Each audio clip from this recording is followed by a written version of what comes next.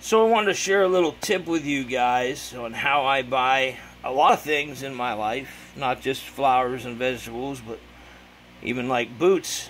I try to always buy things at the end of the season when they're on clearance or when things are being moved out.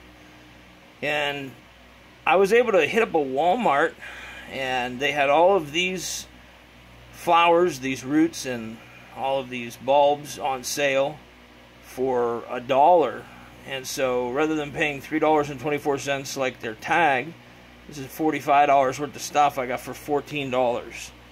And I also have some asparagus too. I got a significant amount of asparagus for $1. So just want to encourage you guys to, kind of check around and look for things when they're on sale. And it's an easy way that you can add to your flowers. And I was really interested in planting things that were perennial, and the reason I wanted to do perennials is because they come back year after year.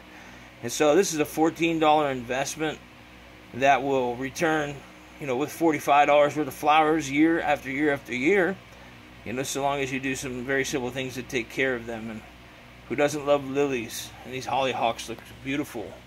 And echinacea, that's just awesome anyway. So I just thought I'd share this with you guys. This is a way that you can acquire things. You might think, hey, you have a very small budget. I bet you a person could plant a decent vegetable garden for $20 or $30, and you could certainly have a nice flower garden for about the same. It's just all in how you shop, where you buy your seeds. I always try to buy my seeds for next year, this year, and save money by doing it. Plus you're guaranteed to have what you want when you want it. Well, God bless you folks. Hope you're enjoying this channel.